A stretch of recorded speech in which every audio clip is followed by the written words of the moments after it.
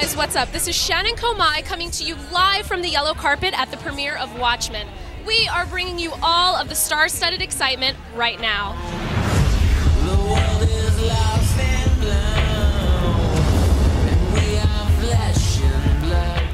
I heard you guys have seen this movie 3 times already? Third time, yeah. The first one was a Warner Brothers screening. We got to see that. The second one was an MTV like leak thing. I think it's called the leak. What's it called? Spoiler. And then this is the real deal premiere. So, to many men, you are a superhero. That's very nice. I think that in this political climate, I'd love to have the ability to go back in time and stop all of the people in the banks from having all their golden parachutes.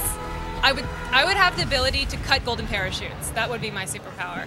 But in general, it'd probably be just to fly. I think that there are villains in life, and I think sometimes people, maybe that's a healthy aspect to it, because quite a lot of times people, or over the years, depending on the philosophies, they say, well, everybody's okay. They just misunderstood, you know?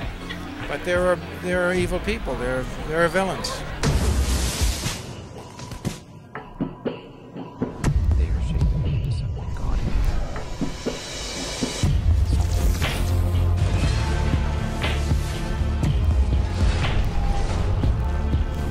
I had 4 wigs, starting with the first one in the late 30s, early 40s, which took an hour and a half to build on my head because they couldn't do it before, but they were phenomenal.